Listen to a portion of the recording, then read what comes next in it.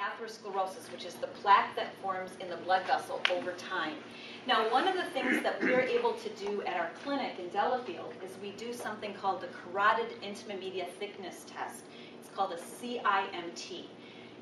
This is an ultrasound that basically can detect the very earliest signs of plaque formation in your blood vessels.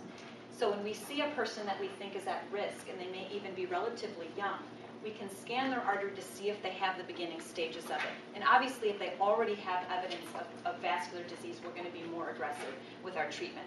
Because now we're not trying to prevent something, we're actually trying to heal what's already begun to be damaged. Okay, so as I've already explained, if you have an excess amount of cholesterol in the bloodstream, it ultimately can lead to the formation of plaque. Plaque is ultimately what leads to heart attacks and strokes. So our goal is to prevent you from developing plaque. And if you have plaque in your arteries, our goal is to regress it, make it go away. And with medications and with diet and exercise, we can actually make disease over time go away. And again, that's powerful stuff. Okay.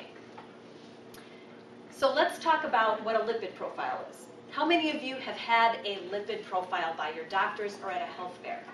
Okay, most people here have. If I were to ask you, what's the breakdown? Do you know your LDL number? Do you know your HDL number? Would you be able to give me that? How many of you could do that? Okay. Maybe. All right.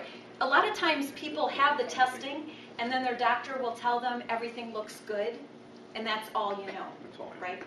It is absolutely important that you always ask so you know what those numbers are, because we're going to talk about them. And various abnormalities, for example, high triglycerides, are going to be managed very different than if you have a high LDL. So you really want to know your numbers. You don't want to just assume they're okay, all right?